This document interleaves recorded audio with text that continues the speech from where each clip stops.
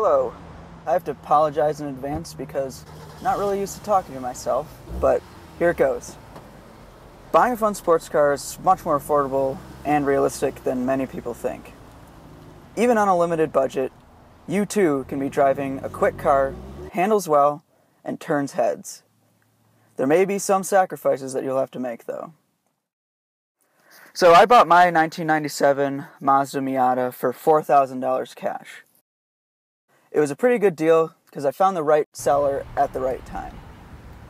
For that amount of money, you can get a clean, two-seater convertible with rear-wheel drive, stick shift, and endless miles of joy.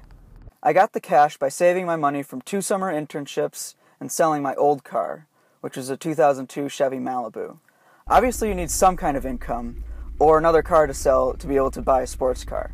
But there are many ways of saving money that can make it possible for anyone, including you, with a little bit of discipline to own a sports car. Here are 10 things that you might not have thought of that you can do to afford your own. Plan on it being your only car.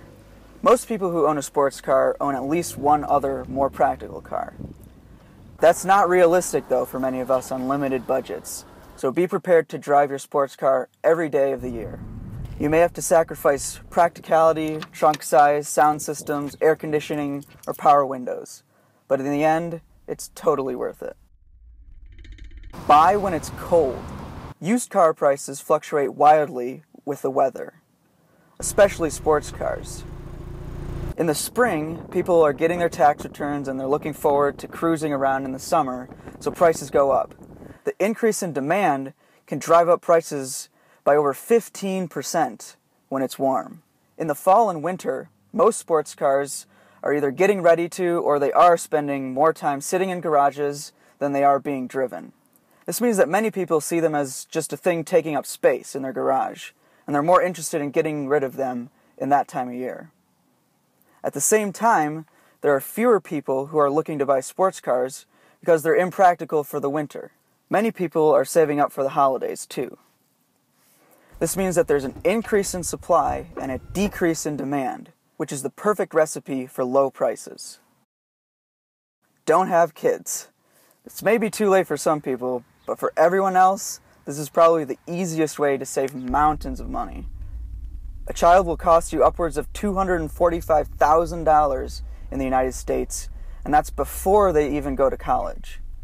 That's $13,611 a year. You could buy an early 2000s Porsche Boxster in good condition every year. You could buy a Ferrari 458 Italia in 18 years, even if you subtract the cost of contraception. Don't get married, or at least find a significant other who appreciates cars.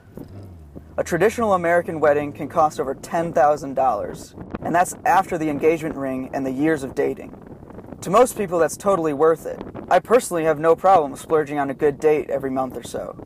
But if you're strapped for cash and you really want that dream car more than anything else, you can either put off the romance for a few years, or even better, find someone who likes cars and will enthusiastically support you. Have a bit of patience, but don't be afraid to jump on a good deal. Spend half an hour or so every day checking Craigslist, eBay, and local classifieds. It's common for people who need cash quickly because of unforeseen life events to sell their sports car first.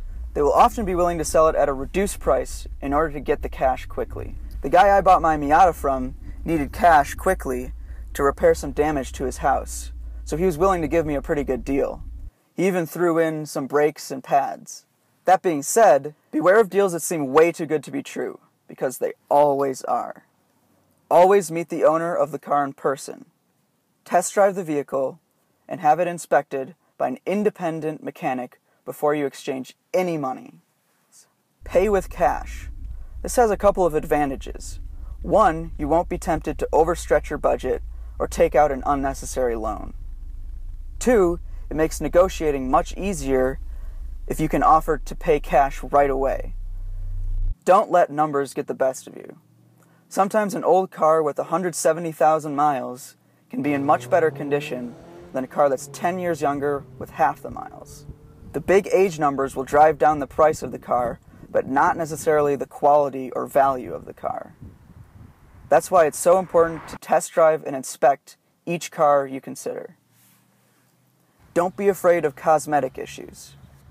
Most cosmetic issues, aside from dents, rips, or cracks, can easily be made like new with a simple detail job.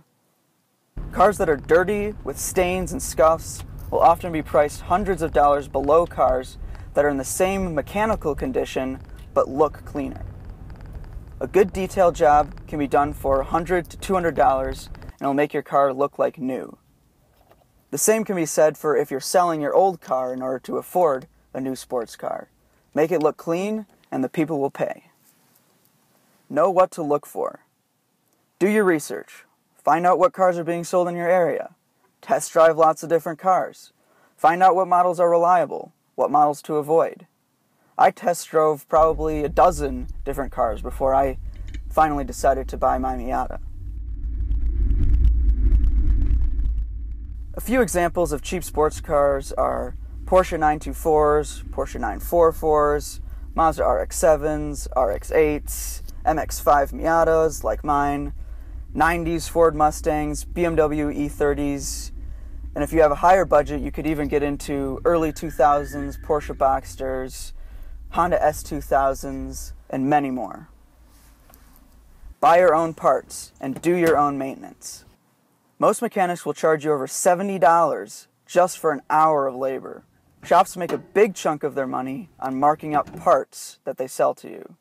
They often even have deals with a limited number of parts suppliers, which means that you might not even be getting the best product for your car. Use eBay, Craigslist, junkyards, and friends to find cheap parts.